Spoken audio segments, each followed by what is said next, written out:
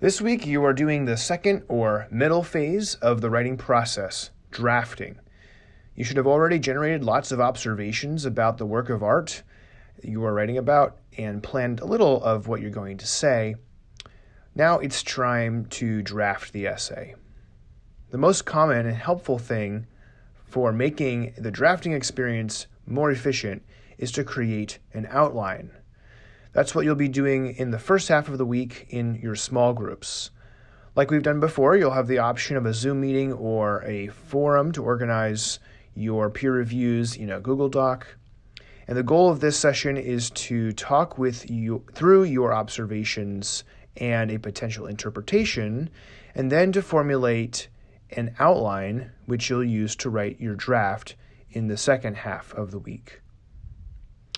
Now, what are you trying to do when you create a good outline? The most important thing to keep in mind with outlines is that you are organizing your ideas into a top-down structure. And this is the same top-down structure that is going to ultimately govern your essay as a whole. Now, this is part of a larger pattern that we see in academic writing and informal writing. If you think about the way an essay is organized, as WikiHow's graphic shows us here, you realize that it has a kind of top-down hierarchy or organization. Where do we put the thesis statement that summarizes the argument? Well, we always put it at the beginning of an essay. So if you think about an essay, it begins with a clear labeling of what the essay is about, followed by, in the rest of the essay, or the body of the essay, the detailed explication of that main argument. So the concise version, the bottom line main point goes to the top. Everything that unfolds that main point goes below it. So that's a top-down organization. We get the whole thing first, and then we get the whole thing in slower, more detailed form. So a whole essay is organized as a top-down organizational structure: thesis, explanation. But now think about a paragraph.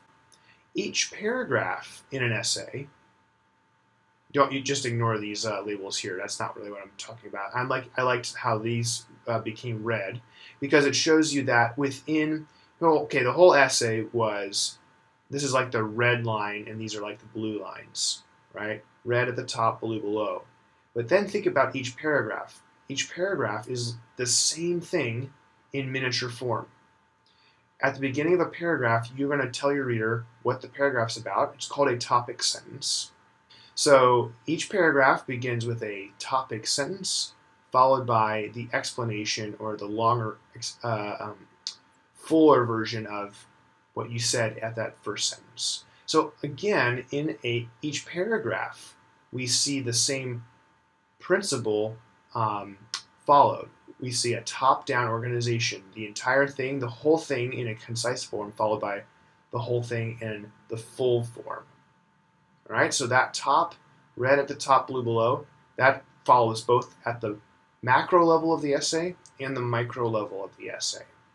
All right, now if you can get that, if you can understand that concept, then you have everything you need to be successful, in my opinion, as a college writer.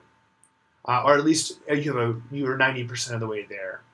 It's all in the details after that. If you can get that, then you're well on your way. Now, what this means, think about what this means. This means that topic sentences are kind of like the same thing as thesis statements. A thesis statement is just a topic sentence for the entire essay. All right, so think about topic sentences and thesis statements as the same thing, or a family resemblance. Think about your outlining as essentially a preliminary map for what you're trying to do in your essay as a whole. You're going to eventually build out each part of your outline into these different paragraphs and sections. It will basically be an expansion of each line of your outline into a paragraph. That will help your drafting process stay more organized. So use your outline to guide your drafting, but of course, don't be too shackled by it. If you realize that there's a better observation or argument as you're drafting, then go ahead and change it. Remember, the process of writing is recursive. You will discover some of what you're trying to say as you are drafting. You can always go back, and you should go back after you've drafted, and give your essay a top-down organizational structure if, along the way, it lost some of that nice structure that you had planned. So if we look over at Essay 2 assignment instructions, you'll notice that this assignment does require that top-down organizational structure. So that is why I've been putting so much emphasis on that in this week's lesson. And of course, the most important part of a top-down structure is the thesis statement. You've been writing thesis statements for your essays and observation journals in this class, but let me just insert a quick tip about writing thesis statements. Right. This phrase is called a lead-in phrase or a prompting phrase. It is absolutely acceptable for me. I'm not bothered by that. Perhaps professional editors would find that to be a little corny, but as a student phase, at your student phase of development, this is a very useful and acceptable phrase to put right into your writing. Why? Because it clearly identifies for your reader where your thesis is. It's a nice label, and more importantly, it helps you to generate the sentence or the idea that answers.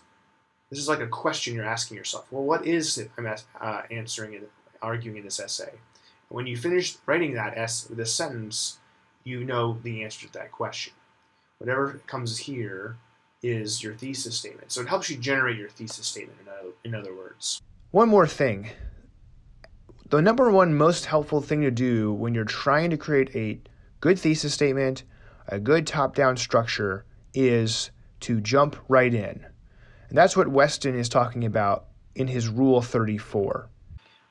Weston has this Rule 34 called Jump Right In.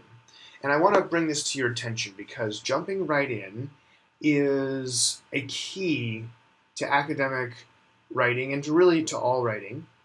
To journalistic writing, for instance, you read a newspaper article, you know right away what it's going to be about. You feel like the journalist jumps right in. Well, something that people don't quite get at first that I'm trying to give you a shortcut and get you to see quicker as a college student than most college students is that we do the same thing in academic writing.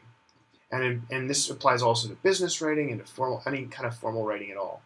We jump right in, which is to say we don't hold anything back. We don't build up toward our points.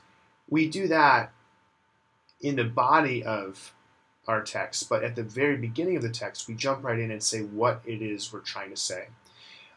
In academic papers, we call that the thesis statement. But the same rule applies to all these different things. What's your main point? What are you trying to say? Just say that. And so that's what Weston is getting at here. And this is going to be a key concept too when you write your academic papers. Lastly, I'll point out that Essay 2 requires you to clarify a key term in your thesis statement using the strategies from the definition and distinction week. So make sure that you have written that section of your essay when you draft this week as well. The way to do this is to pick out the most important, but also maybe the most unclear or ambiguous term in your interpretation and spend several sentences or a paragraph developing exactly what you mean by that term. And in my example here, I simply use the same strategy as the definitions homework. I clarify clear cases, clearly things that are clearly in, things that are clearly not in the definition of that term is describing, and then the borderline case. And this can actually become one of the meaty substantive parts of your argument. It can get very interesting if you dive into the subtleties of what you mean by a term and why that's critical to understanding your interpretation. The other very short reading I gave you this week is a few pages from Kate Turabian's Student's Guide to Writing College Papers. A few tips that she has about drafting your paper. She'll explain how to draft in a way that feels comfortable. Some of us are slow drafters and others are fast drafters, and we have to treat those different styles differently. She'll discuss how you can picture your readers asking friendly questions and how to develop productive drafting habits, such as drafting in an undistracted environment, which I highly recommend. Let me just end with a quote from Turabian to send you off this week on your drafting task. Turabian writes, "Many inexperienced writers think that once they have an outline or storyboard, they can just write it up, grinding out sentences for a draft. Experienced writers know better. They know that thoughtful drafting is an act of discovery that an outline or storyboard may prepare them for, but can never replace. In fact, most writers don't know what they can think until they see it appear on the page before them. You'll experience one of the most exciting moments in research when you discover yourself writing out ideas that you did not know you had. So don't look at drafting as just translating your storyboard into words. Think of it as an opportunity to discover what your storyboard has missed." Happy writing this week. I will see you guys next week.